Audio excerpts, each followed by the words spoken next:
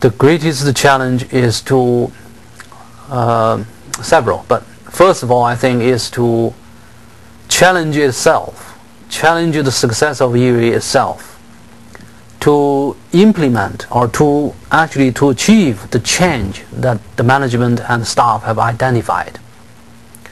For instance, we identified one area that needs particular attention, that is the quality assurance. Quality assurance, or in a broad sense of risk management of the institute. We identified that as a priority area. Now you might say, after such a successful institute for 45 years, how can you say that you have not had a quality assurance? Yes, we have had. Yes, we have produced the quality research. But in the meantime, we must confess that there are areas. Documents are not properly stored. Data not properly managed. Okay. So we must address, we must establish a system. And this is one area that I have not done enough during my tenure to address it.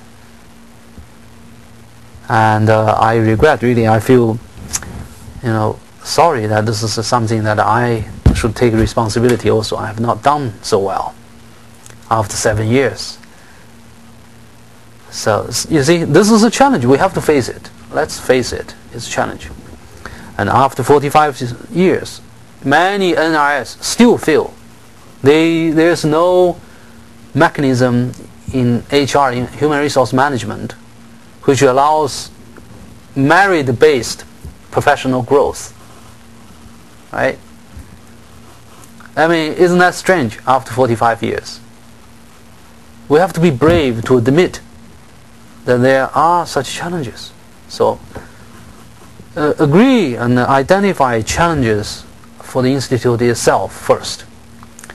And then, secondly, is to mobilize resources to achieve the goals that we have set for ourselves.